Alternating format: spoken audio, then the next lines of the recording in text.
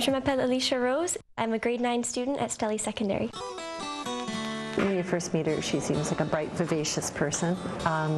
She's inquisitive, and she thinks, and she's watching, she's interpreting things around her. She's very much willing to share any of her skills and her knowledge with other kids as well, which is what's fantastic about having her in my classroom. My parents put me in French immersion starting in kindergarten, and I continued that all the way through grade 8. She was involved in what we call our Concours French speeches, and in grade 7 and grade 8 she won the regionals, which is very exceptional to be able to excel at that and to compete with students across the province. I suppose I've been tutoring in one way or another since the 4th grade. It's really a great feeling when you see someone understand something. It's almost like having another teacher in the class. She was almost like having an educational assistant working with grade 7 students to help them through their math programs. My grandmother taught me when I was very young how to quilt. There was a project to collect quilts and send them to an orphanage in Africa.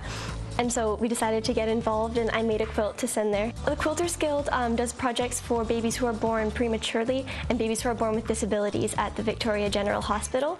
They make baby quilts and they send them there.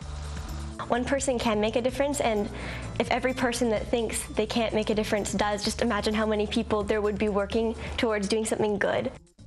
And here to make the presentation to Alysha now is Rob from Saanich Save On Foods. Congratulations, Alysha. On behalf of Save On Foods, I'm here to present you with this $1,000 check. Thank you for being an amazing kid.